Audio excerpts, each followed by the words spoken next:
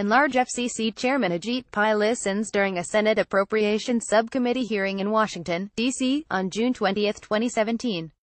Federal Communications Commission Chairman Ajit Pai still hasn't publicly responded to President Trump's call for NBC and other networks to have their FCC licenses challenged, and Democratic lawmakers are stepping up the pressure. Reps. Frank Pallone Jr. D.N.J., and Mike Doyle D.Pen, today called for a congressional hearing in which Pai and the other FCC commissioners can publicly disavow President Donald Trump's repeated threats to revoke NBC's broadcaster license due to its reporting. Trump made the threats on Twitter yesterday. Members of Congress and members of the media, including ARs, have been contacting the FCC since yesterday morning to get a response from Pai, but the chair has remained silent on the matter. Pallone and Doyle issued this statement over the past few days. The president has repeatedly attacked news outlets and their FCC licenses. This threat alone may already be chilling free speech across the country. That is why we and others have called on the FCC chairman to immediately condemn this intimidation and promise to the American public that he will not follow through on the directions he has received from the president. Despite our calls, the chairman has refused to say if he agrees with the president. We therefore ask for a hearing as soon as possible with all 5 FCC commissioners so that they can publicly and under oath commit that they will not threaten broadcasters or their licenses because of the content of their reporting.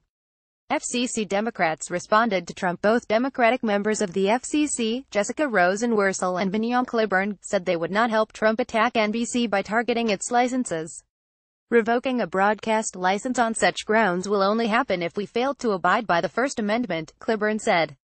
Republican members of the commission have not issued any statements on the topic yesterday or today.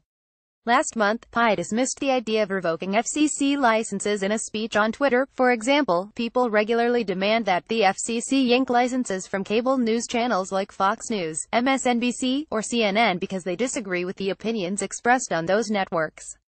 Setting aside the fact that the FCC doesn't license cable channels, these demands are fundamentally at odds with our legal and cultural traditions. But while Pai was previously willing to criticize unnamed people on Twitter for demanding license revocations, Democratic lawmakers want him to stand up to the president. Revoking licenses is unlikely from a procedural perspective, but the lawmakers said that the president's threats themselves are harmful to free speech.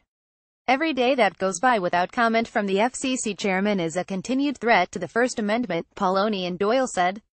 Trump angry about NBC News story. Trump's first tweet on the topic yesterday said, "With all of the fake news coming out of NBC and the networks, at what point is it appropriate to challenge their license? Bad for country." Trump's threat came shortly after he claimed an NBC News story about his nuclear ambitions is pure fiction.